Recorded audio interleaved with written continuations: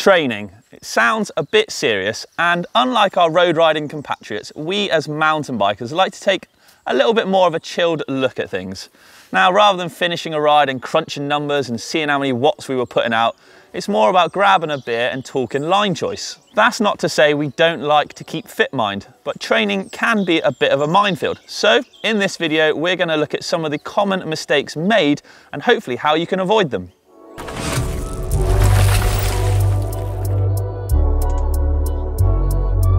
Let's dive in then. And before you head for the gym and hit the weights or out onto the hill and do some sprints, take it steady. Think about a training plan. Now, not having a plan day by day or week by week can actually be detrimental to your performance. Having a look and making a plan, so looking at what you can do, when you can do it, and the intensity that you can sustain is a really good idea. If you just make up a plan that sort of sees you doing God knows how much, too much, stretching yourself really thin each week, then this is going to have a damage to you both physically and mentally. If you want to know more about how to make a good structured training plan, then I did a video for this not long ago. The description is actually in the link of this video. Let's talk goal setting then. Having something to aim for can be a really useful way of focusing the training that you're doing. If you don't set a goal, you can find yourself sort of aimlessly wandering from session to session, not really knowing what you're doing or where you're going with it. A goal can be anything from a personal fitness level to an event that you've got planned, but make sure it's something that's obtainable. Too often I hear someone with some crazy unobtainable goal that they just can't get to. There's no point saying, oh, this time next year I'm going to win a World Cup, when unfortunately, as much as I'd like to, it's not going to happen. Make your goals obtainable and something that you can really work towards. If you decide to delve into the world of training and making a plan up for yourself or getting someone to make one up for you, then make sure it's not going to be stretching yourself too thin and it's actually something that you want to do. Overtraining can have lots of side effects, and some of these are excessive fatigue, agitation and moodiness, insomnia or restless sleep, chronic or nagging injuries. These are just a few symptoms, and if you do feel any of them, then maybe it's time to rein it in just a little and take a break.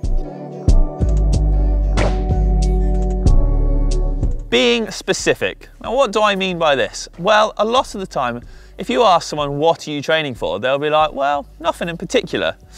So actually setting out that goal or target can really help you maximize what you get out of your sessions.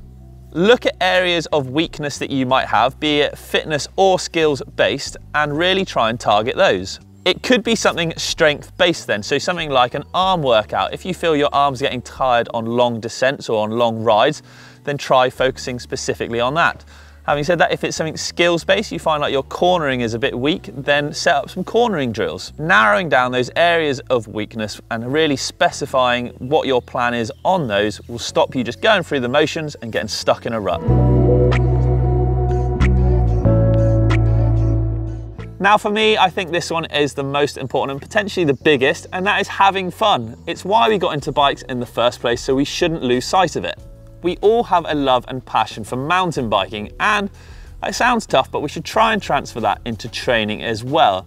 If each session becomes some kind of sweat-filled journey of doom and gloom and you hate it, then it's probably time to mix it up.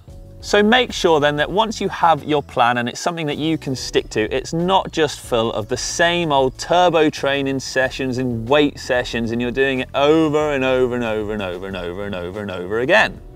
It's not going to be fun and it's going to drive you mad. Get out there in the real world, get on the trails and enjoy it. A little top tip here is if you are getting a bit bored, rope in your friends, get them to come along for a training ride, and what will make you smile is seeing them suffer. So there we have it then. Getting wrapped up in the world of training and constantly striving to perform can be a tricky one and mistakes can be made.